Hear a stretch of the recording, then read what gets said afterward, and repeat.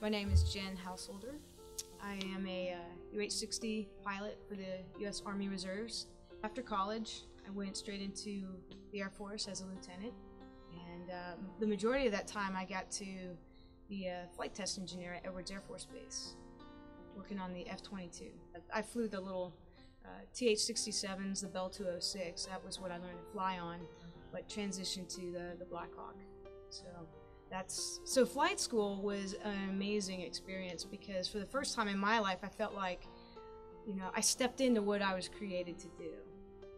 I hope that more people get that opportunity to step into whatever it is their dream and their desire and passion, but I got that opportunity. It was just this amazing gift. That was my dream, to be a pilot. I had, originally a fighter pilot, but I'll tell you what, flying helicopters it's just a lot of fun. Halfway through my flight school, my commander calls up and says, "Hey, we're going to Iraq when you get back." So I went straight from, I finished flight school, got my wings, and now I'm getting ready to prep and go to combat. This unit that I was in the Army National Guard, they hadn't deployed since Korea, the unit itself, and so it was definitely a challenging experience, just from people that never thought that would actually find themselves in that situation.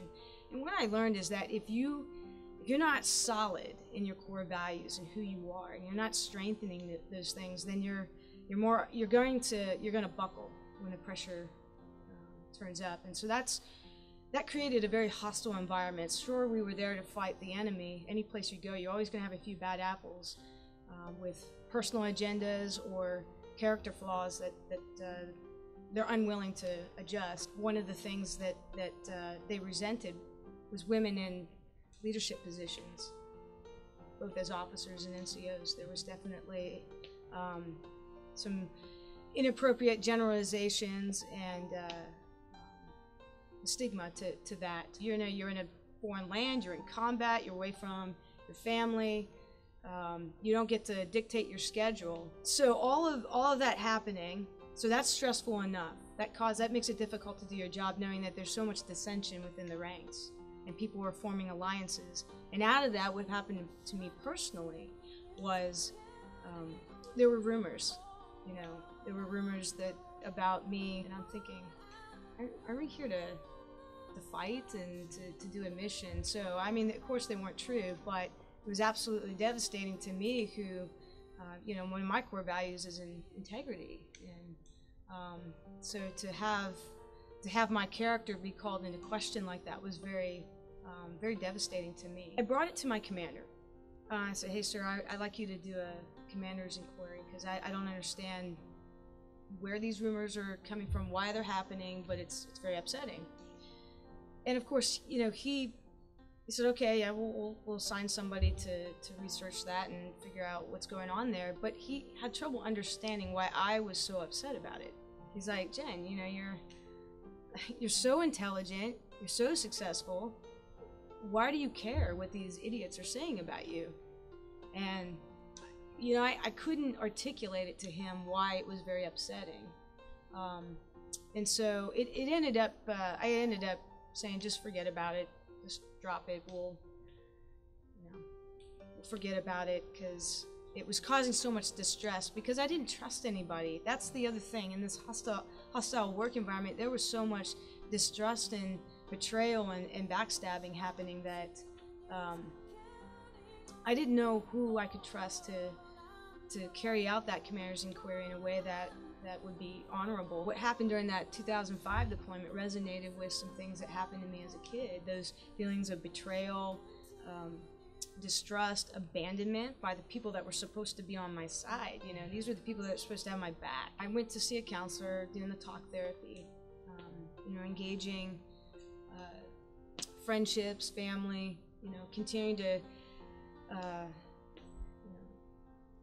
stay healthy every way I knew to just stay engaged in life, which I see the value now of when you're really building that resilience in your spiritual, your mental, your physical, and your social aspects of your life, that's what gave me what I needed to weather the storm, because I didn't have the answer yet. I had many more good experiences in the military than I ever had of bad experiences.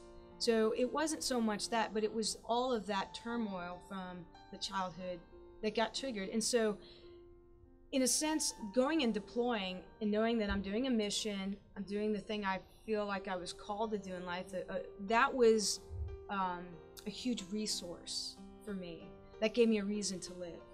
So in a sense, that was good for me. I needed a reason to live because I didn't have the answers yet on how to heal.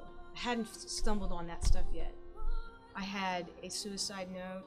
I had a plan, what I was going to do, because I was at this place where I had tried so long to try to work through, to separate myself from what happened to me as a kid, and it was like the past would not let me go.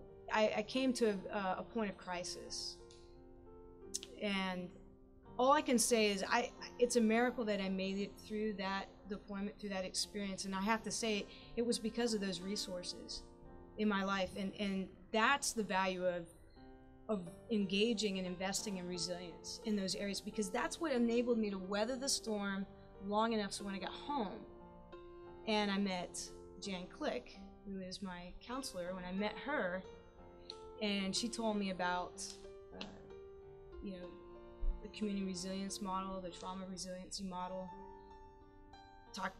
showed me various types of therapies and techniques to help me work through that trauma, explain the science behind what was happening to me, and that's what began to shift everything in my life. So when I was stuck in that high zone, anxiety, there would be, I'd have feelings of panic. There was a lot of irrational thoughts, like the world's gonna fall apart on me, something's chasing me, just this panicky survival kind of reaction. And that's kind of where I lived. I didn't know, I had tried the whole mind over matter and pushed through the pain. But what I realized about, and this is what I learned with the community resiliency model, is that when you're keyed up like that, or you're down in that low zone, you don't respond to words, to the verbal, you respond to sensation. And so when I learned to begin to track my body and learn when I'm keyed up, what does that feel like? And then when I'm in that resilient zone, in that even keel, what does that feel like? And then learning certain skills to be able to move me back into that resilient zone, and I'm affecting the nervous system. And that's what and I didn't know that that's why I had all that, why I pendulated between those two places. I had no idea that was because my nervous system had been dysregulated. I don't think I ever had a regulated nervous system until 5 years ago or 4 years ago when I started learning these skills. It affected my work. I performed better, had better social connections. You don't make good decisions and perform well when you're in one of those two places. You just don't. Because you're missing all of this other important information. You're kind of acting in that survival mode. It takes work, and it takes commitment, and every day using these skills. The community resiliency model takes that commitment, because this isn't an overnight quick fix, and it's a lifestyle.